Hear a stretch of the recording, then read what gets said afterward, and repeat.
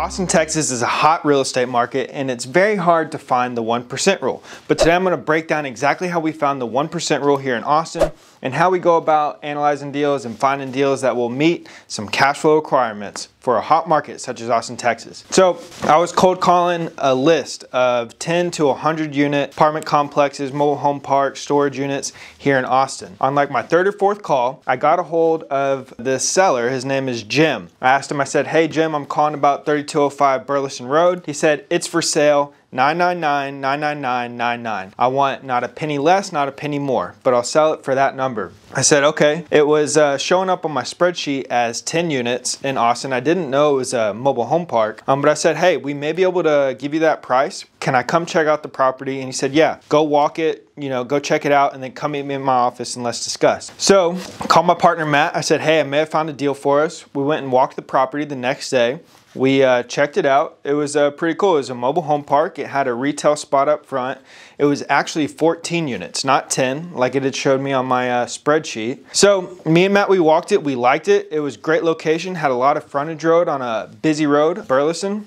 And we went and we met Jim at his office. Jim was a storyteller and he proceeded to talk to us for a couple hours about anything and everything. He talked to us about aliens, talked to us about working for LBJ and politics and this, that, and the other. But we were there for one reason. It was to get this deal under contract.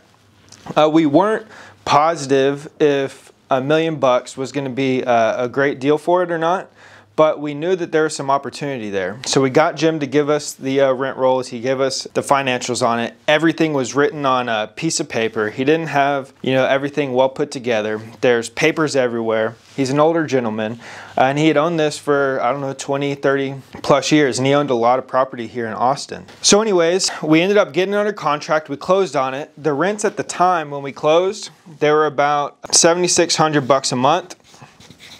And again, this is a mobile home park. There's 10 mobile home park units. There's one house on it. There is another house on it. And then there's 2 retail shops up front on the frontage road. And he's renting out the mobile homes and the lots. So we got this under contract. We got under contract for $999, 999.99. And we had 18 months to close. This really helped us out because I think the land alone here in Austin, 2.46 acres off Burleson, 3 minutes from downtown, 3 minutes from the airport.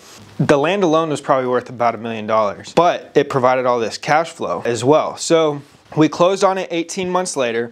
And the moment that we took over, we gave away these mobile homes. We did not want to own the mobile homes. We did not want to have to do maintenance on these mobile homes. A lot of them are older.